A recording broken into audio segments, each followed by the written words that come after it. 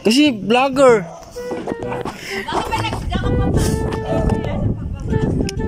Ito po ang ginawa ni Jonald, mga kaibigan.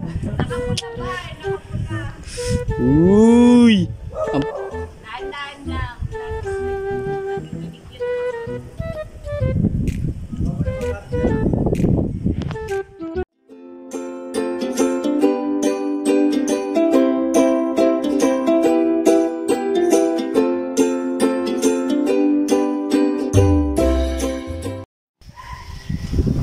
What's up guys? Ito, andito kami ngayon sa kotse. Nakaupo kasi nagsusumiksteam. Kasi bubong na kasi yung ginagawa, so wala kaming mabantayan. Hindi kami makakit sa taas eh. Tapos hindi rin naman namin makita kasi nga mababa yung mataas yung bubong, so puro alulod lang yung nakikita namin. Sa loob naman may latag kasing insulation, so puro silver lang nakikita namin. So hindi tuloy namin ma-appreciate yung aming bubong na worth 70,000 yeah. pesos. Pera pa yung labor doon, mga paikam ha. Yes, so assume nyo na pagka magpapabubong kayo, malamang aabot yan ng more than mga 120,000 pesos. Kaya handa nyo yung mga bulsa nyo pag napagawa kayo ng bahay, especially yun nga yung bubong. So magastos talaga siya. Siya yung pinakamalaking labas ng pera in a one-time big time. Yes. Ayun. This project is a venture of built-to-last design and construction.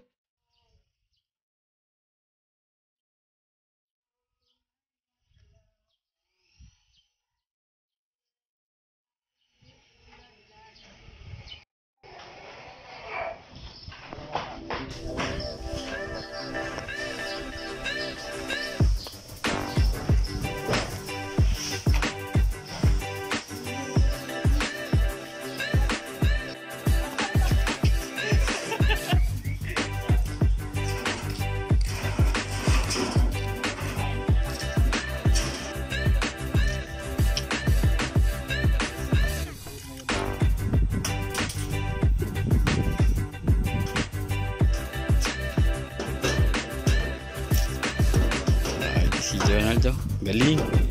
Speed.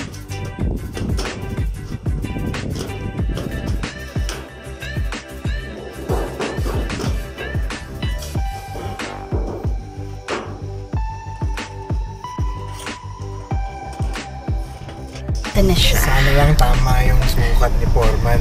Baka mamaya kulangin pa yung order natin.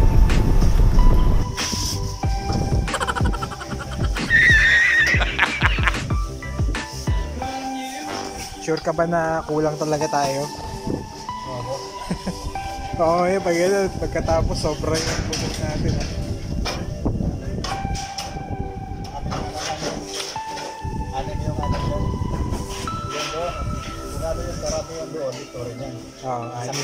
Sakto yun. So itong mga nandito sa itong mga to? Oo, yung mga mics na lang. Paano tong mga to? Kasama na yan, yung doon sa ginamit namin sa kabilang yan. Okay, dalawa lang ako. Nagamit ko natin ito eh.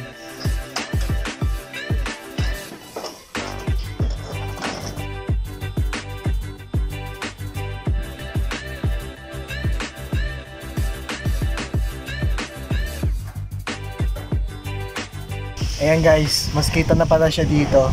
Medyo tanaw. So, ayan. Nakikita nyo ba? Hindi, i-close up mo. Medyo maliwanag. Pero, try natin. Yan yun.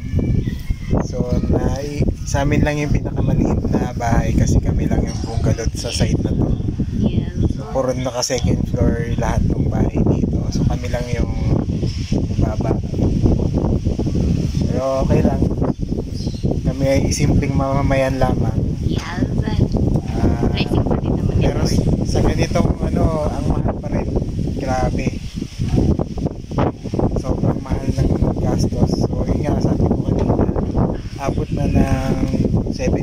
1,000 and counting pa rin. So meron pa rin kami mga remaining items na kailangan bilhin, kagaya ng liso, yung pang side cutter, tsaka yung yun nga, yung mga pang-kisame na boards, wala pa. Okay. But please don't be discouraged kahit mahal na yung sabi nga, share your plans with the Lord and you will succeed. So, pagprayan niya lang, and in God's time, makakaipon din kayo para sa inyong dream house. Ayan, mainit na. Bye-bye.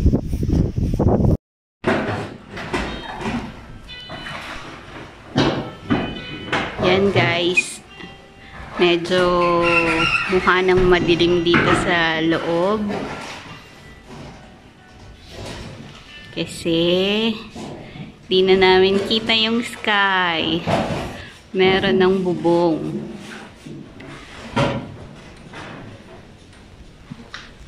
Nilagyan din namin ng insulation para bawas init.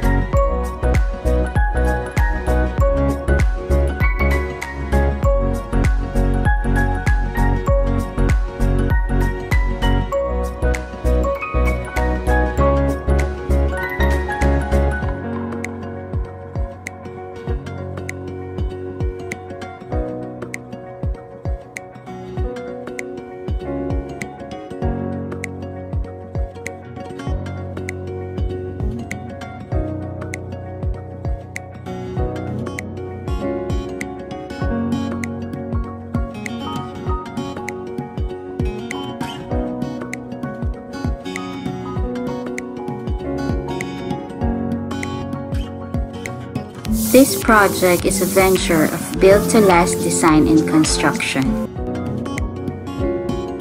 Thank you for watching this episode. I am Maurice. And I am Jay. Please subscribe in our channel, Built to Last Vlog!